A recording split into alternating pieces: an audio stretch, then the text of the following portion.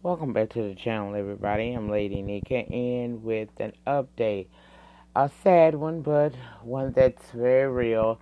Um, the father of Atatiana Jefferson. Remember, she is that Fort Worth woman that was shot and killed in her home by a Fort Worth police officer. Her father has passed away. The father of Atatiana Jefferson, the 28-year-old woman who was shot and killed by a Fort Worth police officer last month, has died. Sources close to the family said that Marquis died just short of a month after his daughter's death. Let's see what else. Jefferson was playing video games with her 8-year-old nephew when former police officer Aaron Dean shot and killed her through a window of her Allen Avenue home. Jones sat down with Jefferson's father in October, where he shared the heartbreak of losing his only daughter. Her mother called me yesterday morning. She said Tay was shot, he recalled. I mean, it's senseless. My daughter was 28. My daughter was 28 years old, had a whole life in front of her. The cause of his death is not known at this time. Dean resigned from Fort Worth Police Department before he could be fired and was later arrested and charged with murder.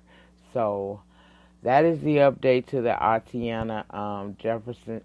One of the updates to the Atatiana Jefferson's case. There's more to come with this, but I just wanted to drop this in and say my condolences to the family of Mr. Marquis Jefferson, who has passed away.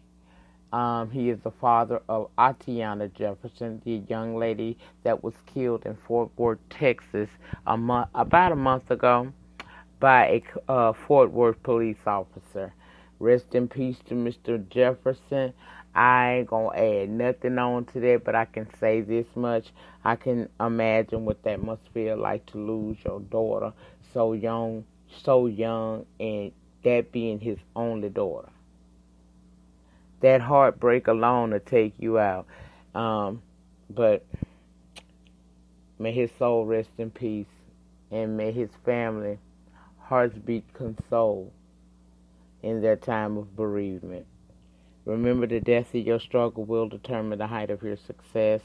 In the meantime, in between time, please remember to rate the video. Ratings get me recognized on the YT Street. Comment down below in the pen and let me know what you think about this.